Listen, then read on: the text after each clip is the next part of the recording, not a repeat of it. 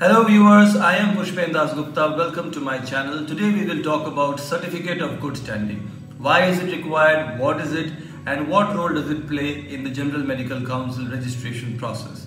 So if you have passed MRCS and you are now looking to emigrate to the United Kingdom, you are about to begin your General Medical Council registration process, you should know about the Certificate of Good Standing.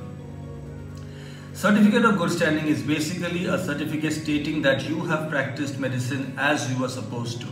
Who will issue the certificate? This certificate will be issued by the State Medical Council where you have been working. So, for the purpose of registration with the General Medical Council, you need to provide your employment history for the preceding 5 years. For example, if you are applying for registration with the General Medical Council in the UK in 2024, your employment history 2019 onwards should be provided to the General Medical Council. Now the General Medical Council will know that you have worked in X number of states, so they will be expecting X number of certificates of good standing. If you have worked in 5 different states, they will be expecting 5 certificates of good standing, one issued each by each State Medical Council. Now, why will a State Medical Council issue it? They will issue it because they are the ultimate authority which decides whether you have been working properly as a doctor or not. If you have been working improperly, the punitive authority is the State Medical Council that can suspend your license, withdraw your license, issue other forms of punishment. So basically it tells General Medical Council that your work as a doctor has remained unimpeachable. This can only be certified by a State Medical Council. Now, in India what happens is when you are moving from one state to another, you may have worked as a doctor before getting registration with that particular state. Say you were applied for registration and you had joined as a doctor, you worked for a few weeks and then you got the registration. So maybe for a month you worked without registration in that particular state. What happens to that period? For that period you need to provide a Gen 1 form, GEN1, Gen 1 form which will be filled up by your supervisors, your boss or your employer, and this will also state that in that period you worked in an impeccable fashion basically.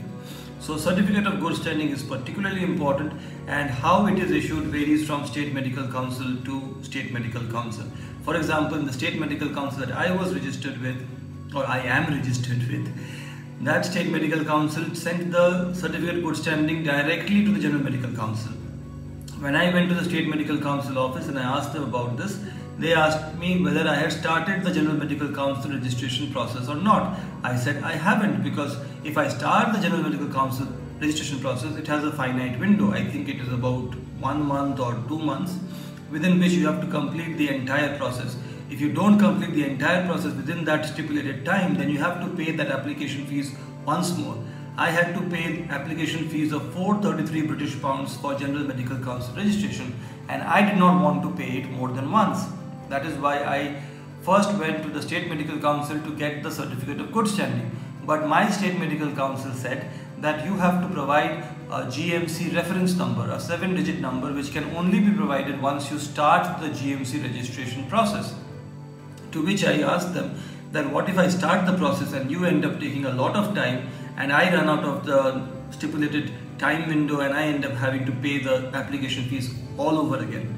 They were kind enough to reassure me that it doesn't take them long, about 2 to 3 business days, in which they would issue the certificate of good standing. They'll send it directly to the General Medical Council, and I'll also get a copy of the email. As it turned out, the day I applied for certificate of good standing after having started the General Medical Council registration process, I got the email on the same day itself. So I started GMC registration process on one day, and 3 days later my GMC registration process was complete. So it was quite seamless.